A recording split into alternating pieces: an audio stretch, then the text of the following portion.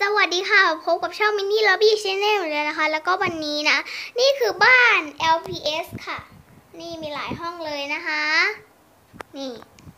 โอเคเรามาดูทีละห้องดีกว่าว่ามีห้องอะไรบ้างอันนี้นะคะจะเป็นไลบรารีห้องสมุดนะคะเป็นเกี่ยวกับชมรมห้องสมุดนี่แหละเป็นห้องสมุดนี่ห้องสมุดนะที่มีลูกโลกเป็นรูปใหญ่นี่ก็จะเป็นในหนังสือไม่เห็นมีหนังสือสักเล่มเลยดูกระดานเปล่า และนี่นะ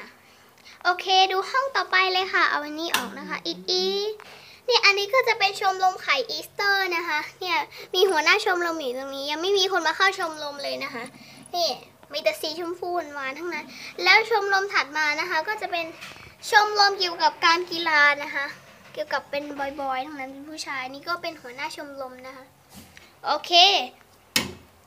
ห้องต่อไปนะคะอันนี้ก็จะเป็นเหมือนเป็นกระดานนะคะห้องเรียนนะคะก็จะมีคนโอ้โหพร้อมเพรียงกันมากและนี่นะคะก็จะเป็นเนี่ยตุ๊กตามันเป็นยางลบหนูซื้อมาเอาเป็นของเล่นและนี่นะคะมันเป็นตัวเลือดออกไม่รู้ตัวอะไรม้าโพนี่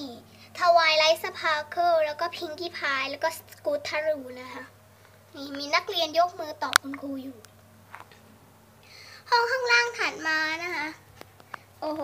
มันเป็นเกี่ยวกับการบินมันเป็นลานจอดเครื่องบินนะคะนี่ไม่มีอะไรหรอกแล้วห้องข้างบนค่ะยังมีอีกนะคะชมรมไสยศาสตร์ชมรมลึกลับค่ะนี่นะคะแล้วก็เอลซ่ายืนต้องแหนงอยู่แล้วก็มีตัวลูกยิ้มตรงนี้ด้วยนะนี่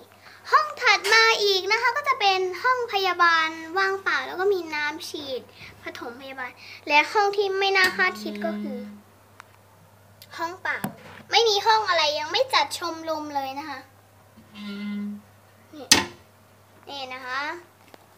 เนี่ยมันมีแมวบูชาห้องชมรมไสยศาสตร์ด้วยแล้วก็ข้างบนเป็นดาดฟ้าไม่น่าจะใช่ดาดฟ้านะคะก็คือบ้านนั่นเองบ้าน LPS นะคะก็จะมีตุ๊กตาแล้วก็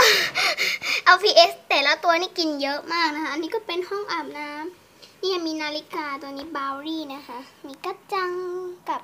ใบตองใบเตยนะคะนี่ตัวนี้ไดโนเสาร์แล้วก็นี่มันคอหักนะคะนี่ แล้วก็มีน้ำมีอะไรแค่นี้แหละบ้านเล็กนิดเดียวเองนี่มีกระเป๋าวางอยู่ตรงนี้ด้วยนะคะอยู่ในนี้เนี่ยแล้วก็มีแฮร์รี่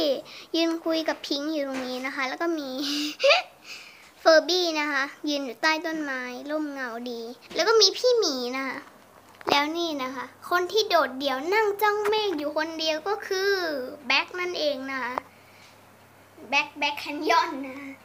ก็หมดแล้วใช่ไหมคะห้องเนี่ยอันนี้คือห้องทั้งหมดเลยนะคะเนี่ยแล้วก็มีนาฬิกามีเครื่องปรับน้ำหอมถ้าใครชอบลืมกดไลค์กดแชร์กด Subscribe ด้วยนะจ๊ะบ๊ายบายจบไปแล้วกับการรีวิวห้อง